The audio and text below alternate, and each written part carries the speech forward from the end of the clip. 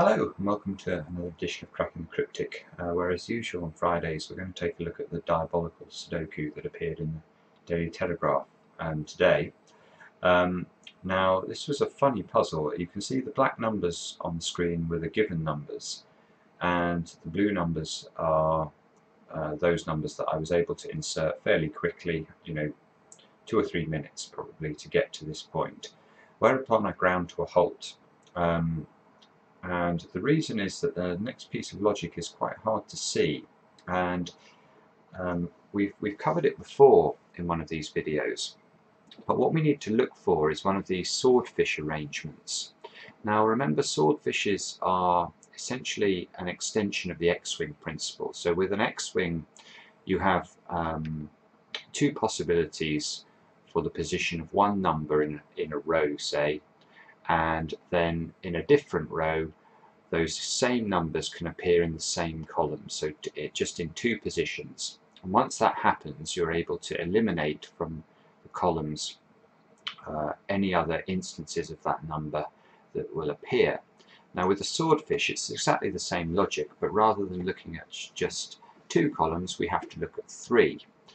So if we look, for example, in this puzzle, let's take a look at row 9, you can see that there is a 4 in both columns 7 and 8, and that's the only place a 4 appears in row 9, obviously.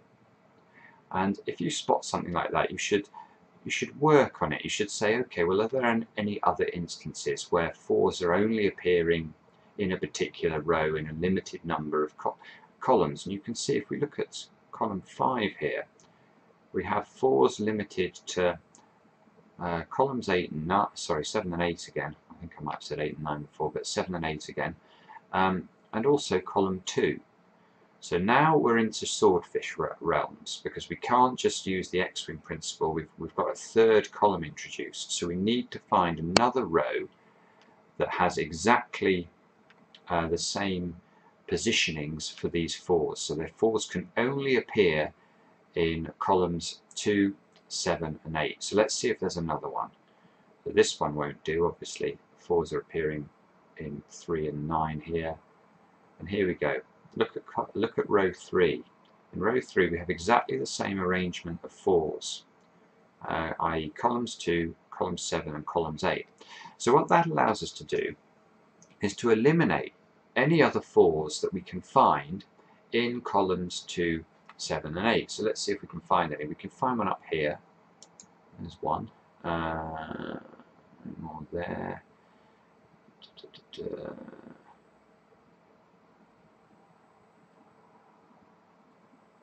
More there.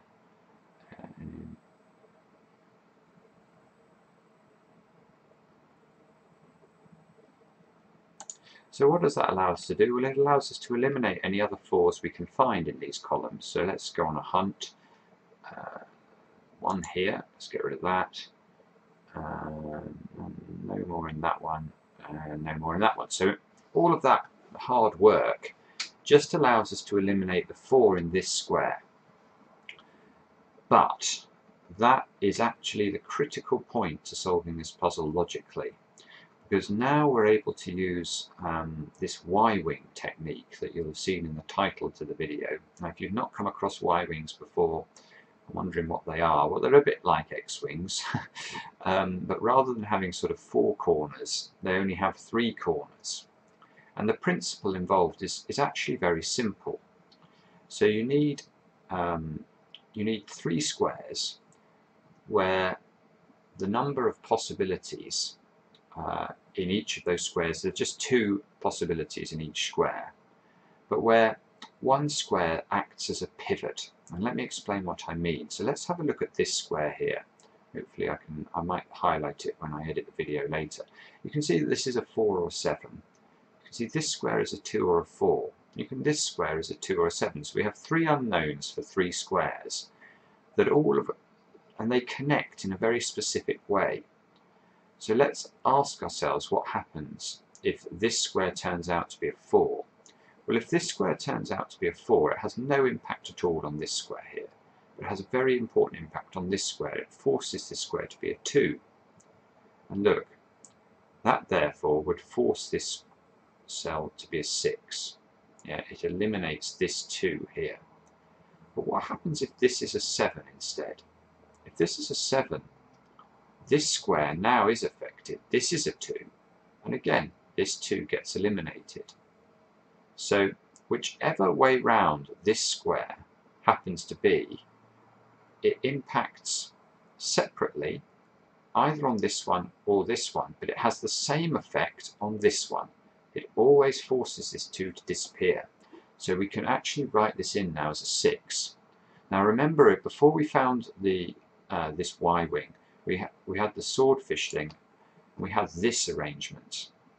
Now you might say, well, could the same logic be applied here if we hadn't been able to eliminate this 4? And you can see it can't be. It's not as powerful, because if this is a 7, then this still would have 2 possibilities left over, and that wouldn't be enough to eliminate this 2.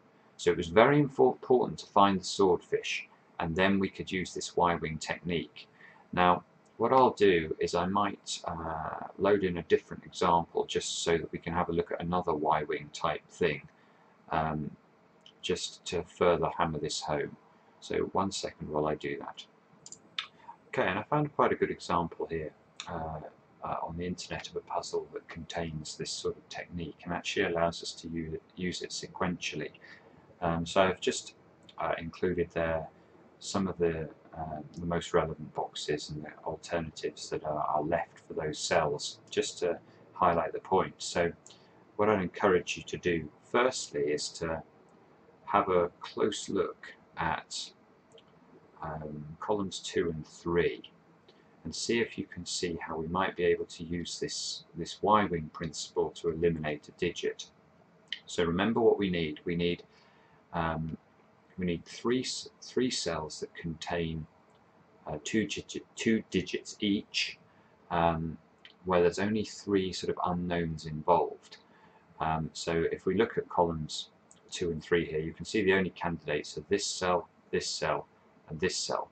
And then you need one of these cells to see the other 2 cells. So if you look at this box here, you can see this can only see this box. It can't see this box. So this isn't the pivot. This is the pivot here, this 3/8 cell. This can see both this cell and this cell. And what that allows us to do is to ask the question, okay, well, if this is a 3, you can see this will be a 4. And if this is an 8, this will be a 4.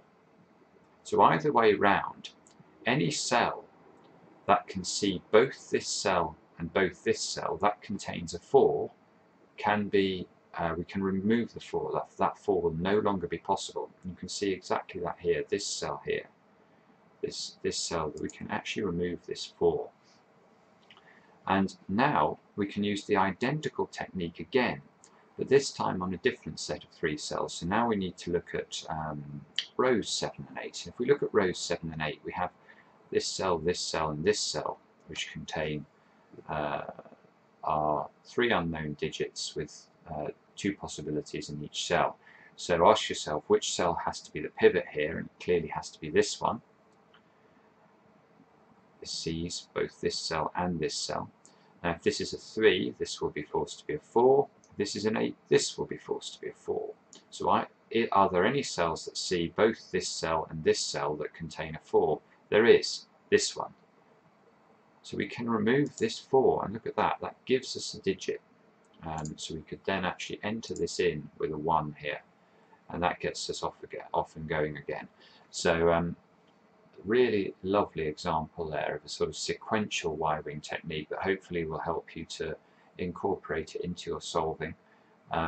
It's another type of technique. I mean, we've covered several in this series we're doing on the diabolical Sudokus. We've not looked at this one yet, so it shows how tricky these puzzles are. So well done to the Daily Telegraph for publishing them. I think it's brilliant that these appear in a broadsheet newspaper. Anyway, I hope that was useful, and we'll see you again next time on Cracking the Cryptic.